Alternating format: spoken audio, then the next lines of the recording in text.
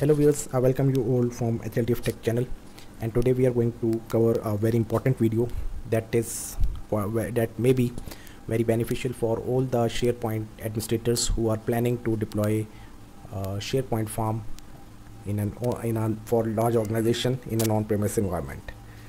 As you all know that if we talk about on-premise environment, the SharePoint manages all of its data.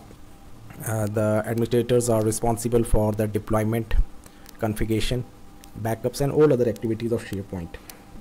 It's unlikely similar to that SharePoint Online where you can only need your user ID and you just exploit the features of SharePoint Online.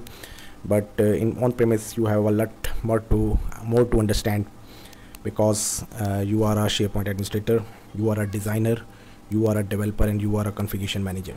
So this video is equally important for all of those who are going to deploy SharePoint farm in an on-premise environment. On-premise means a farm which is deployed on your own domain or organization. The deployment, configuration and management of farm rests with the organization. That is, organization has its own dedicated SharePoint administrators who are responsible for the deployment, configuration and management of all the farm of SharePoint. That is a very big farm comprising of many servers with dedicated roles. We are going to talk about them in our later slides. Okay, license required for deployment farm only. Okay, you require SharePoint license for installation only. Similar to that, you also require the Microsoft SQL license, because SharePoint on its backend has Microsoft SQL based databases. So you need only license for deployment. After that you can grant access to your multiple users of your domain. Okay, now SharePoint prerequisites are you must have a domain, that is Microsoft Active Directory based LDAP, that is Active Directory. Your all servers which are going to become a part of the farm will be a part of this domain as well. Okay, let me tell you one more thing, because this video is more theoretical, and I am going to cover the extract of my practical knowledge here. So I recommend you to listen the facts carefully so that you may have the better understanding of the video. The next thing is that you must have your organizational units in Active Directory, which will ultimately become the part of your SharePoint farm whenever you will be dealing with the user access permissions as well. So you may have SharePoint 2019, 2022 enterprise setup.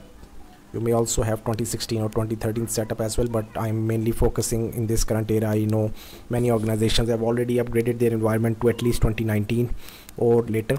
So I will majorly focus on these two versions, but this video is equally applicable for the previous versions as well. We have a Microsoft SQL Server 2019 or any latest setup with a license.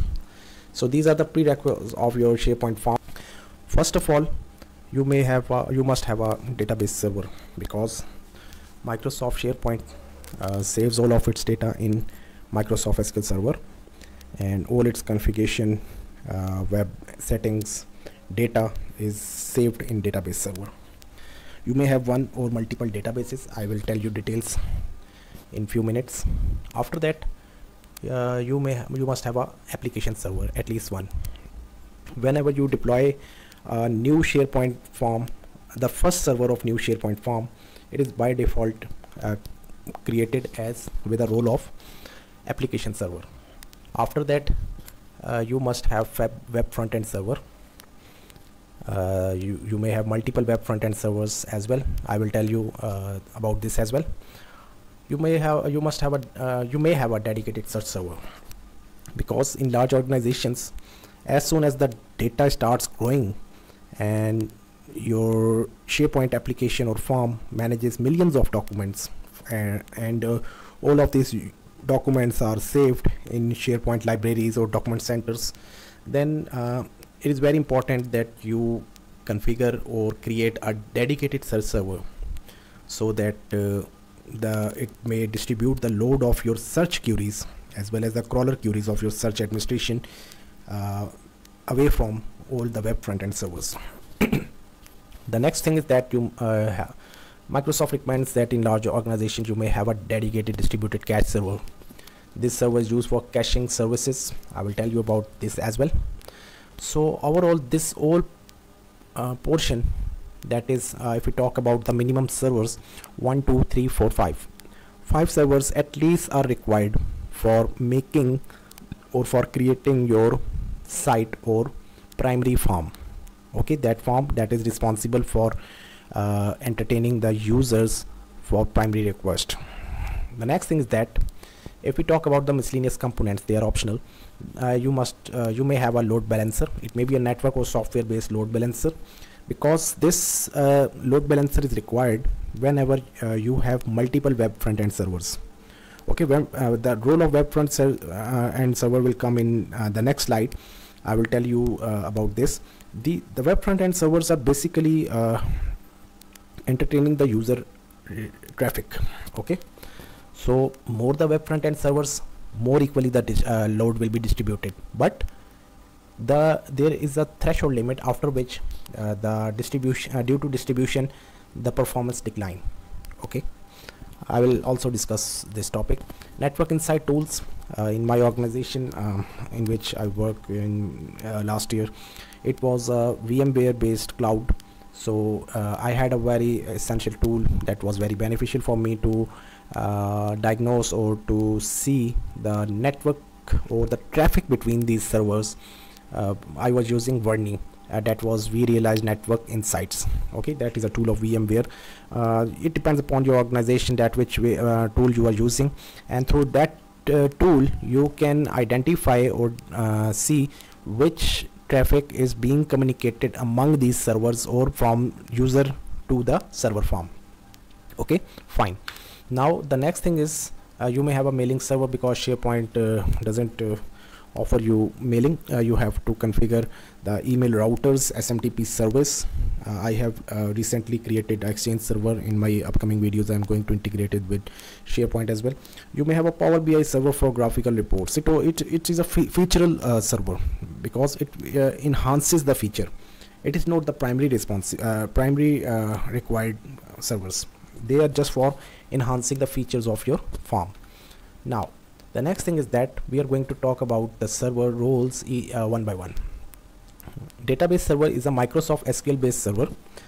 You must have at least one server that is serving the role of databases server, in which SharePoint creates a database. One thing that is quite important is that SharePoint doesn't save its database in its server. It saves all of its configurations as well as its data in database server. So database server is very important for this application. Without the database server, the SharePoint application can't even load the main page of the central admin. So the next thing is that SharePoint application control databases. It is simple that SharePoint manages and controls and creates its own databases, and Microsoft recommends that you doesn't interact or manipulate the data or the database structures. Okay, all you can see, you can have a view command on the databases. Select, that is the select command. You must not manipulate the data or the data structures. Okay, you may have primary or you may have multiple databases servers. You may have a primary server, dedicated database server for your search indexing as well. Okay, this is all mandatory for your large organizations, because you know that search itself, those users, those administrators who have already worked on Microsoft SharePoint up to intermediate level, they must know that they must be knowing that the SharePoint takes lot of load, that is a lot of processing power of your servers for managing the search service, especially its crawlers, and for indexing. And whenever you are the users are querying, thousands of users are querying their search, then it is always recommended that you separate your database server exclusively for your search databases. Okay, now the next thing is that you must not rely on one complete farm. You must have a replica of that farm, that is known as fault tolerance or DR site. so that in case your primary site fails, your fault tolerance or DR site take over the load without disturbing the user or without the possibility of data loss. Okay. Now the next thing is that the role is SharePoint Application Server. SharePoint Application Server is a server that is basically responsible for all the SharePoint related jobs that are timer jobs, that are load balancer jobs, there are security tokens job, there are backups job, there are many other jobs, manage metadata service, there is a user profile service, load balancer service as well. So all of these key related or system related roles are deal by SharePoint Application Server. Okay. So you may have a dedicated application server or application server with additional roles. What are these additional roles? If you are working or deploying a form in a smaller organizations or smaller to, you can say, intermediate level organizations, you don't need to deploy to create a separate dedicated server for your search service or distributed cache service. Alternatively, what you do, you create a application server with an additional role of search service, so that it also takes the load of the search as well, if you are dealing with thousands of documents. But if your documents are increasing up to millions, then there is a case of study, and you are at a decisive point to separate your search server. Now the next thing is that application server deals with the system functions and form functions. Now the next role is SharePoint Web Frontend Server. Okay, now Web Frontend Server means by its name you can just realize that it is for entertaining the user request. All the users that are querying any that are interacting with the SharePoint application, that is your web application, their requests are entertained by SharePoint Web Frontend Servers. Okay. So this structure greatly reduces the load on the application server. It results that the application is now free for doing all system related tasks, and the web front-end server is dedicated to handle the client requests. Okay. In this way you can greatly optimize the performance of your form. Your minimum one server is required for your form deployment. You may have a all-in-one server, but that is used for development purpose, not for production environments. Maximum you can have 5 to 6 servers. Recommended are 2. Okay. Maximum servers are 5 to 6 servers, and the recommended servers, web front-end servers in any site, are 2. After increasing, because 2 web front-end servers are sufficient to handle thousands of requests per minute. Okay, they will just distribute it among if there are 1000 requests coming and you are deploying 2 web front-end servers, it means that 500 requests will be entertained by web front-end server 1, and 500 requests approximately will be handled by another server. So adding one web front-end minimize the load up to 50% if you are adding the second web front-end server. Okay, it means that you are minimizing the load of first web front-end server up to 50%.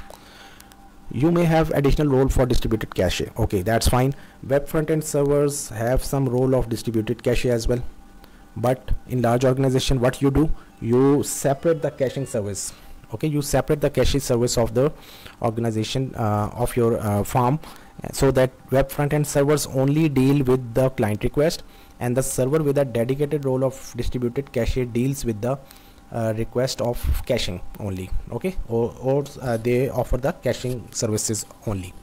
Now the next thing is, the next role is SharePoint Search Server. Dedicated search servers are used in large organizations. I have already talked about it, that whenever you are dealing with millions and millions of documents, it is always recommended, and you are activating the search service, that is the in-content search service of your SharePoint, then it is always recommended that you deploy a new application server and you add the search service in it. While creating the form, whenever you are selecting the options from SharePoint 2019 onwards, it is giving you an option that you only configure a search service search server role in any environment. Okay, Now if your search server, that is a SharePoint application server of search service role, is separate, and you are having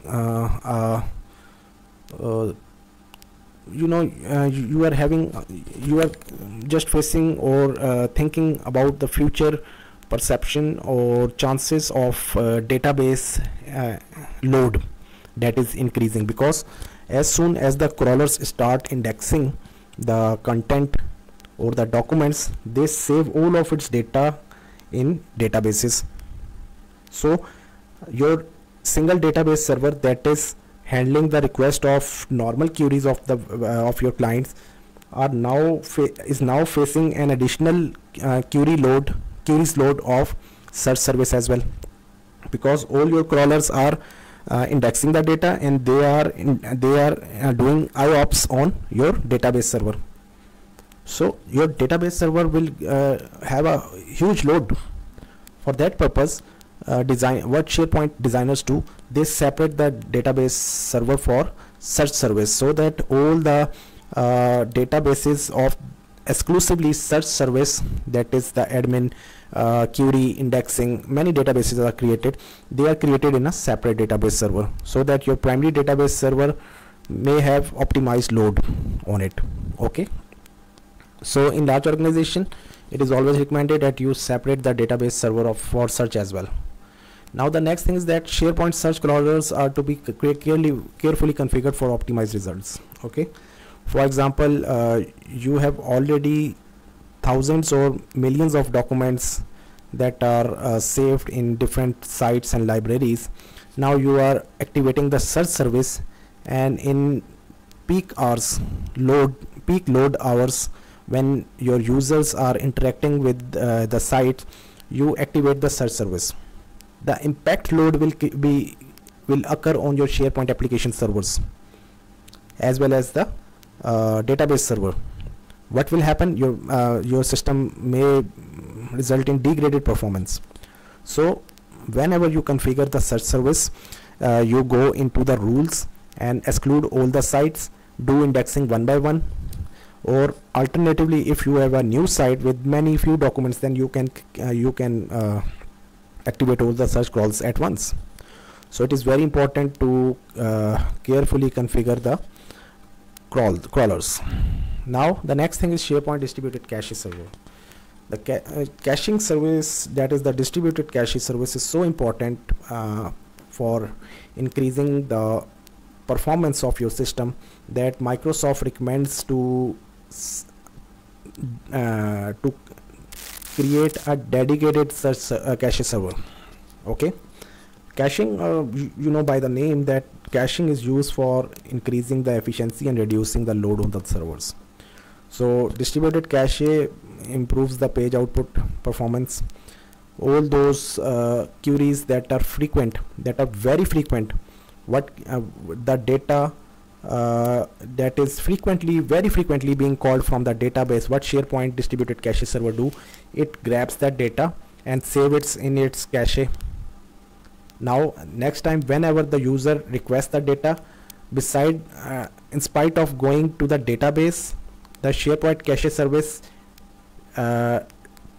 entertains the user from its own memory. So it greatly reduces the IOPS of your database server. Okay, so it's basically used for maximizing the performance and reducing the IOPS on database server.